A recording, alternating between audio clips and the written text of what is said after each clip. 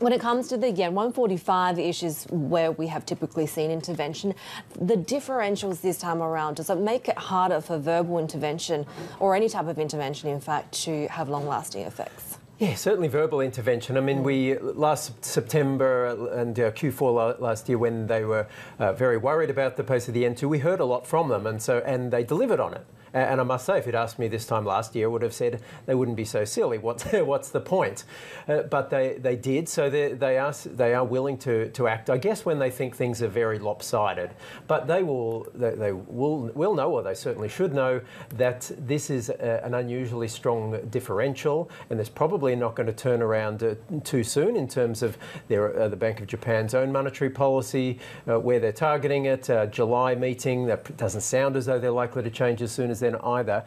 So long as they're doing that and the Fed is maintaining its tight policy higher for longer, then they can't realistically expect that there's going to be a sharp appreciation in the yen. So they can only really monitor where the speculators are. To that macro man piece that Shery was just discussing, do you see further weakness in the yen versus, of course, we often talk about the yuan in terms of the trade dynamics actually having a significant impact on the stability of trading currencies and Asian currency valuation policies? I'm not sure if it's going to be that dramatic. I think that perhaps a key is that this is probably going to be a relatively short period. The Bank of Japan will change policy at some point. You think sooner rather than what's been flagged? Well, I think, in the big picture, in terms of trade flows and the changes you'll get in exports and imports relative to currencies, that's something that's sort of a multi-month, multi-quarter, even multi-year response. So I think so long as the Bank of Japan indicates that it's getting closer to a change, whether it's 3 months from now, 6 months from now, I think that and of course their inflation, they insist that it's still below target.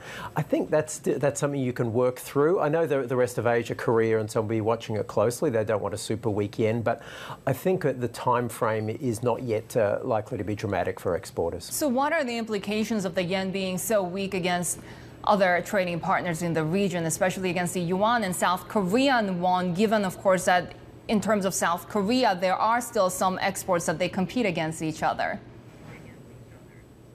Yeah, look, there's no doubt yen won is watched very closely in Seoul.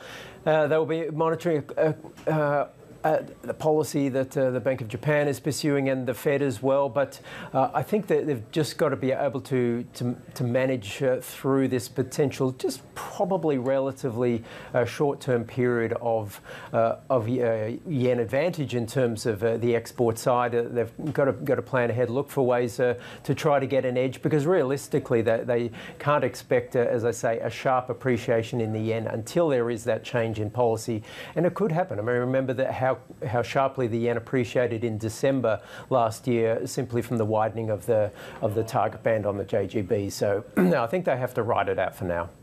And what are the implications of the weakness of the yuan when we have perhaps a little bit more clarity on what's going to happen with the PBOC? And it seems that continuity is the name of the game, but that continuity also seems to mean widening rate differentials with the likes of the Fed, and we're now seeing this record low funding cost of borrowing yuan.